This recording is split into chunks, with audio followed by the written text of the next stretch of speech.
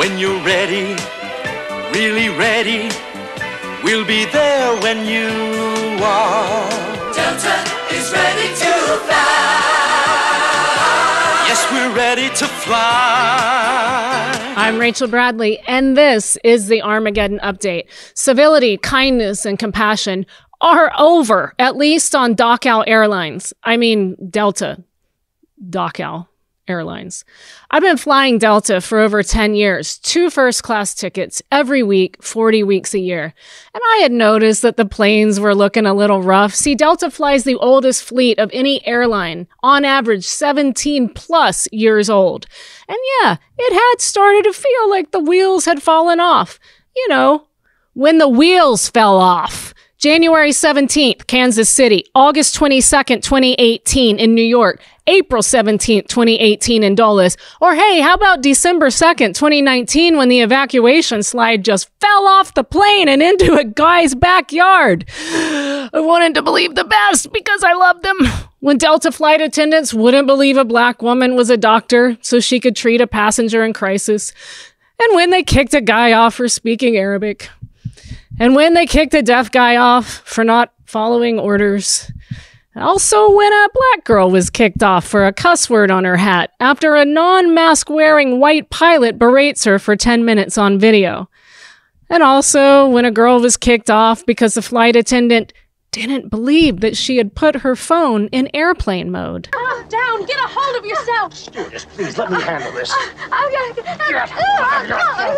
They also kicked off the 4 passengers sitting around her that defended her, including a small child. Also, you know, when they threatened to arrest a couple and put their tiny kids in foster care for not giving up the seat they paid for to a standby passenger. I paid for the seat. I bought the seat. It's going to be a federal offense, and then you and your wife will be in jail, and your kids will be... Oh. This is getting harder. Okay, all right. So they were also fined $50,000 for discriminating against Muslims. Oh my God, I am in an abusive relationship. See, I had been at my dad's for a week. And I was dealing with some serious health stuff with my father. My father is a Marine officer and he's hard to care for. He thinks super glue and hot sauce and Vaseline can fix anything. And look, about the Vaseline, he was a pilot. He had to sit a lot. So on Tuesday night, I leave there, I land in Atlanta, and my connecting flight is already 2 hours delayed. They probably couldn't find all the wheels. So I board, finally, call my sister to tell her the bad news about Dad. And the next thing I know, I have this irate flight attendant in my face telling me to hang up or I'll be sorry. So I hang up. She's one of those classic Delta Nazi Karens, you know, bitter at the ex, head of the condo HOA, fining people for dog poop on her lawn, angry she's in orthopedic pumps and still slinging peanuts. So now we're taxiing to the runway. And the peanut slinger comes back, stomps back over, puts her finger an inch from my face out of nowhere and says, "Mess with me and I'll turn this plane around and kick you off." And I'm stunned. So I quietly say, "Ma'am, please get your finger out of my face. And why are you being such a bitch to me when I did what you asked me to do?" Her face instantly twists into this mess of cracked, pancakey foundation and cheap, greasy red lipstick tinted spittle, and she stomps off. Her shoes were squeaking. And I hear her calling the cockpit, and it sounds like she is speaking in tongues in The Exorcist. The pilot announces, "We're going back to the gate until we resolve an issue." Boy, I did not see that coming. So we get to the gate, and they tell me to come forward, where 8 people are lined up a la Mussolini firing squad. And I try to diplomatically talk to Karen the peanut slinger, also trying not to stare at the balled up bits of lip skin that are collecting on her mouth like barnacles. She says, I used a curse word, so she and the captain have decided that they want me off the plane.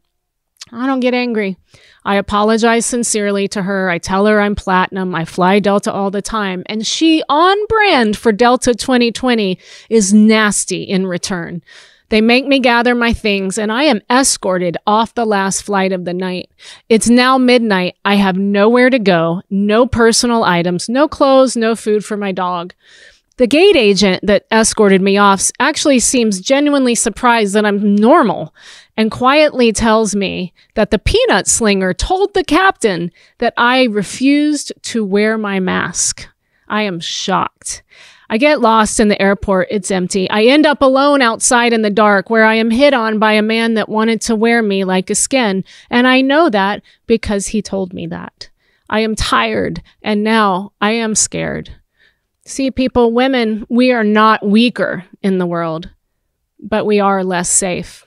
And Delta Airlines does not care about that. I walk from the airport to a hotel, feeling as though I have just been slammed in the face with a Karen-sized brick, but thankfully, I am safely locked behind a hotel door. This affected me. I expect people, I think, to be good and to care, and that is not the world that we live in anymore, and that's what I'm dealing with. I haven't been sleeping. I have this rash spreading across my face that may or may not be caused by the super glue I bought at the hotel to glue my lashes in the next morning. I had to get back on a Delta flight. By God, I wasn't doing it without lashes. Hero. War hero. Gotten the brush off from Delta since. 0 F's given that we spend hundreds of thousands of dollars with them. And hey, Delta, that alone could buy a lot of wheels. But you know what? I refuse to let anger win. So Christy Karen, the peanut slinger, I forgive you. And I'll never fly Delta again. And we cut up our Delta credit cards.